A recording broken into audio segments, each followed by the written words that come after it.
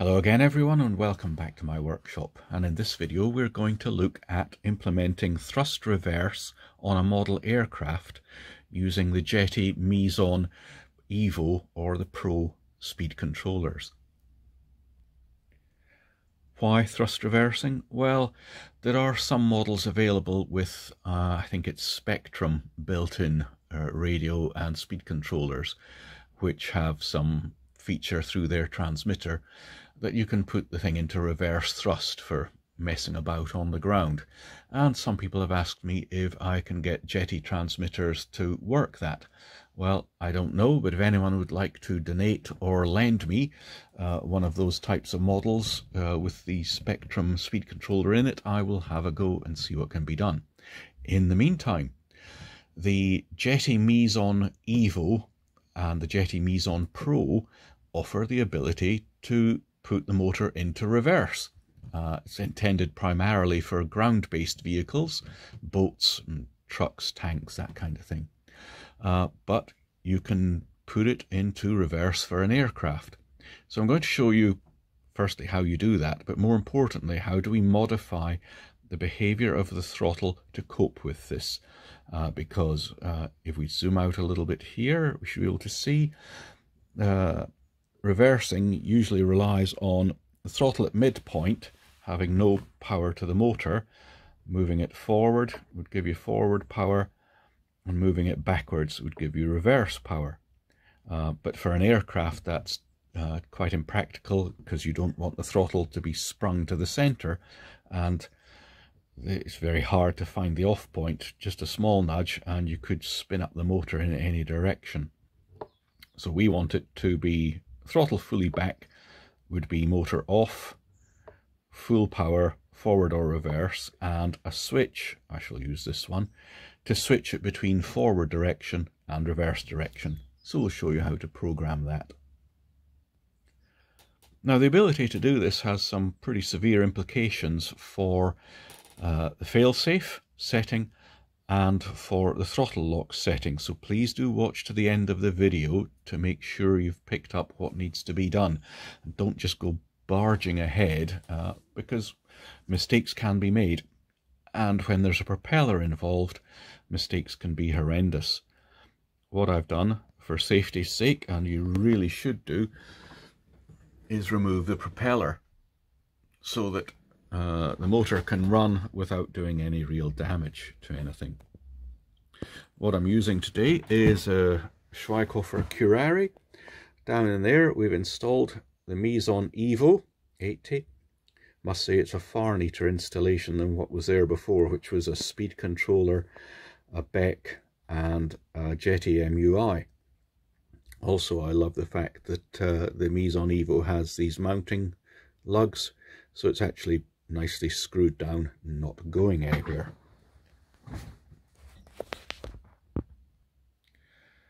So the first thing we want to do is put our Mezon Evo into its forward and reverse capability. So I'll start by plugging it into the battery.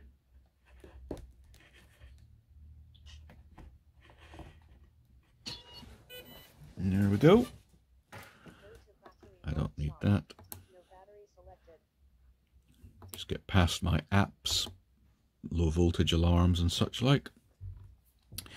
We go into menu, model, device explorer. There's the Mezon Evo. So we go into that, expert menu, controller, and down to the direction mode. Unidirectional means motor, of course, will only run in one direction, which is forward. Open that, select bidirectional. Now the motor should not come to life even though the stick's fully back, which in bidirectional mode would mean full reverse throttle, but nevertheless I'm going to hold the model just in case. Select bidirectional, and there is a bit of safety built in here. Can you see it says power cycle required? So it's not going to actually change over to the bidirectional mode until we switch the power off then on again. I'll say OK to that. And I shall give it a power cycle.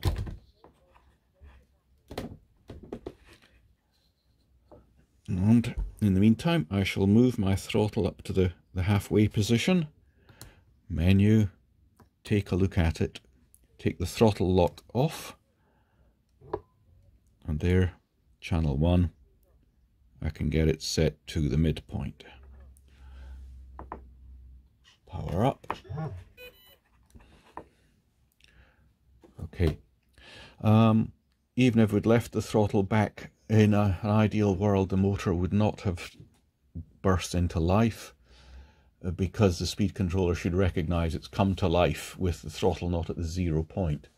However, it's not wise to just always rely on such things working, hence taking the propeller off just to be absolutely sure.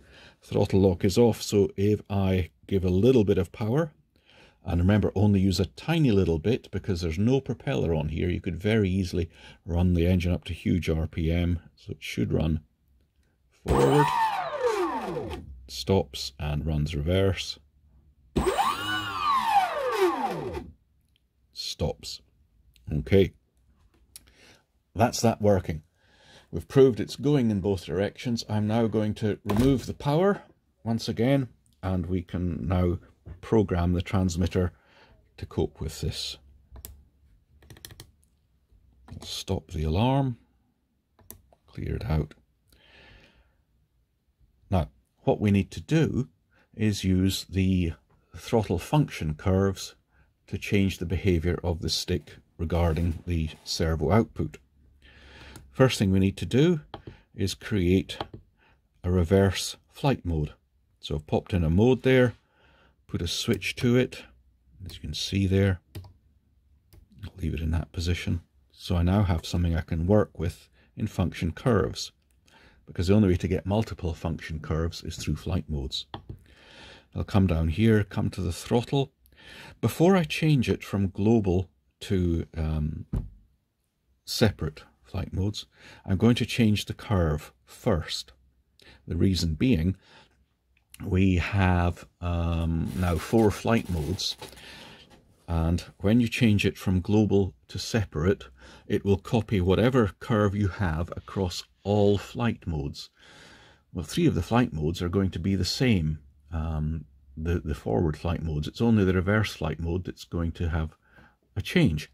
So to save me having to redraw all 4 curves across the flight modes, I'll just do it once, change it to a 3-point, and if we watch at the moment what happens with the throttle stick, throttle fully back goes to the left hand side, throttle fully forward goes to the right hand side, but the servo output's going from -100 to +100. Now of course we only want it to go from 0 to +100. So we take that first point and we take it up to 0, go to the second point, take it to the midway, and there we are. The throttle stick from fully back to fully forward now takes you from 0 to +100.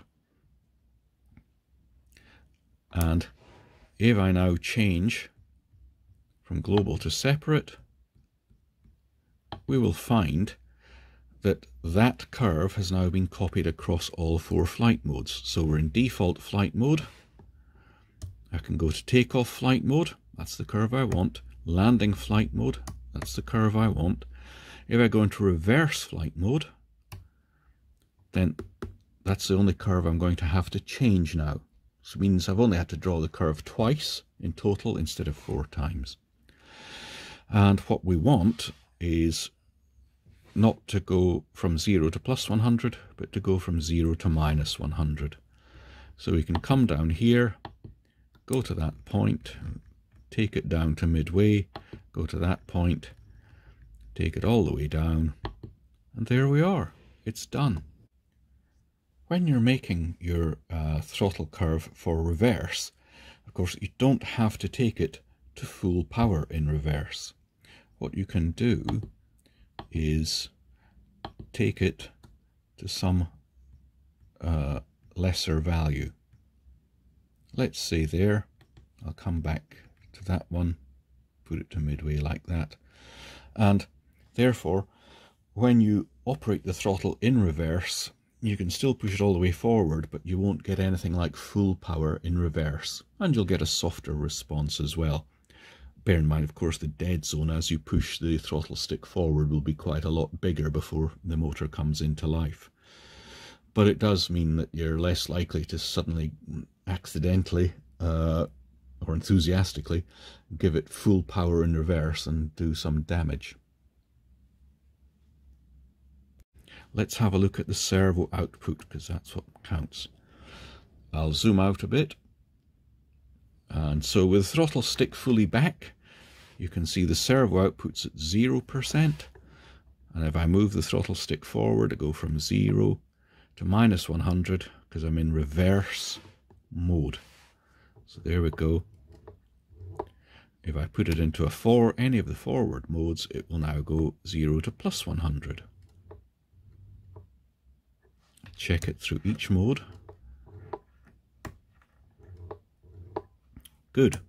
So that's giving me the sort of outputs I want. But what about the throttle cut function? Well, that operates at the servo level, not the stick or function level. So if I put the throttle cut on, it's going to jump to -100, which is not good. We need it stuck at 0. The place we get to that is through the advanced properties, other model options, throttle cut. Here we are, the output value. We want that to be 0%. And there we are. Notice the throttle cut switch I'm using is not simply the switch, but I'm using the ultra safe version of the throttle cut, where you have to bring the stick fully back before the throttle cut will remove. And we don't have to make any changes to that. You can leave it exactly as it is, because remember, we are wanting the stick brought fully back in order for throttle cut to come off. So we'll say OK to that, and we'll go ahead and prove it.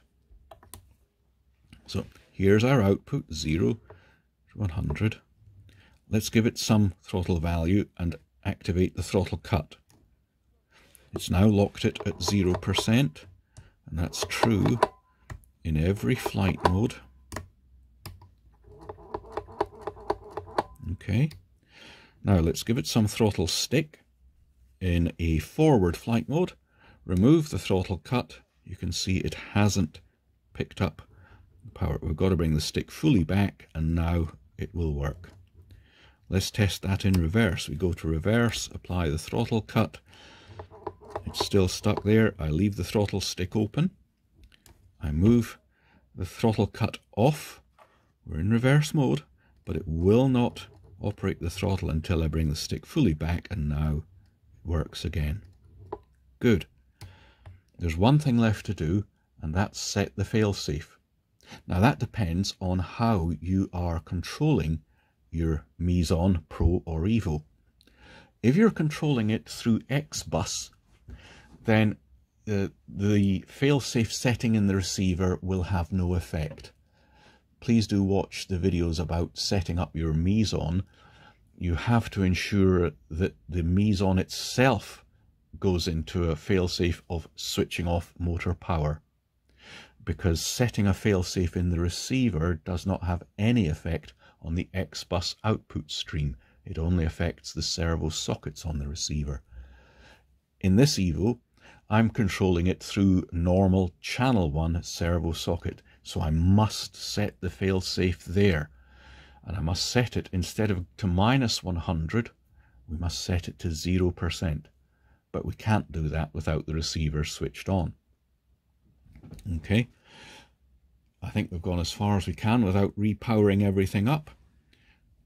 Let's switch on the throttle cut for nice and safety, and power up the Mezon.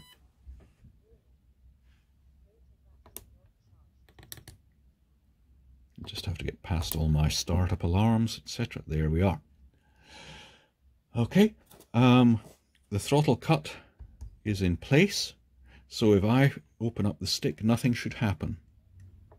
I'll change it to reverse mode and open up the stick, nothing should happen. I'll switch it back to a forward mode. I'll open up the stick, now holding onto the model. I'll take the throttle cut off. Still, motor doesn't burst into life. I bring the stick all the way back, and now it should. Lovely. Switch it into reverse. Does it run the other way? Yes. I made some black felt tip marks on the prop driver so I can see that it is actually going those correct ways. So now we've just got to set the failsafe. Go into there, into Device Explorer, into the receiver, failsafe, and set your failsafe positions now. Output pin 1, which is my throttle, of course is set to failsafe to -100% because I've been using it in unidirectional mode, and therefore -100 is motor off. But the servo output now for off is 0%. So I would go ahead and set the failsafe positions now.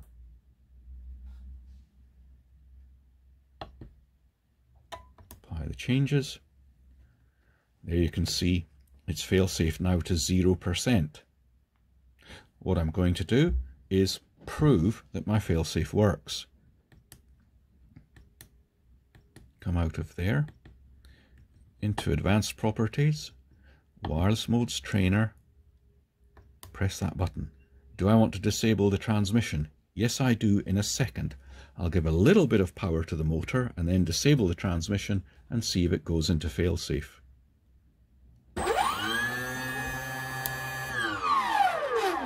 It does. Close the throttle, switch it back on. There we are. I think that's it. All safely done now. It's ready for you to put the propeller back on, but as ever, any electric motor of the propeller, do take absolute care with it. Have fun with that, folks.